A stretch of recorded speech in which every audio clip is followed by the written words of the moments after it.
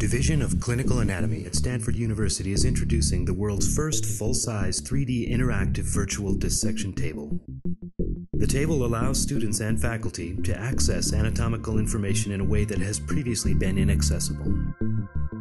With a fully interactive multi-touch screen, one can dissect the body, moving through layers of tissue, or use a virtual knife to cut away and see the structures inside. We can look at the body with many different types of visualizations, such as opaque hard tissue or even as an X-ray. Surface models can also be added into the volume for specific lessons, such as the kidneys and bladder seen here, and can be turned on and off at will, increasing the understanding of structural relationships. All the anatomical structures can be annotated and grouped according to class, difficulty, or lesson. Seen here are the bony landmarks of the shoulder. By adjusting the visualization, we can see the muscles and learn to identify them as well.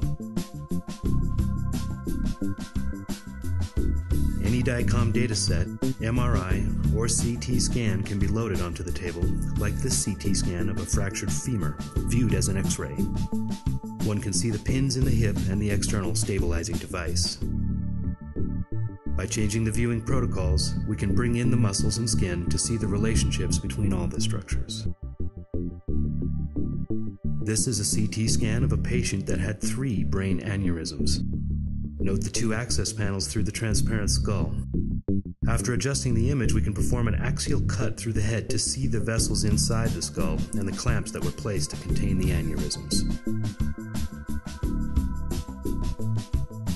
The virtual dissection table is a breakthrough in visualization and interactivity and enhances students' understanding of anatomy both in general and in clinical concepts, and allows students to explore the body like never before.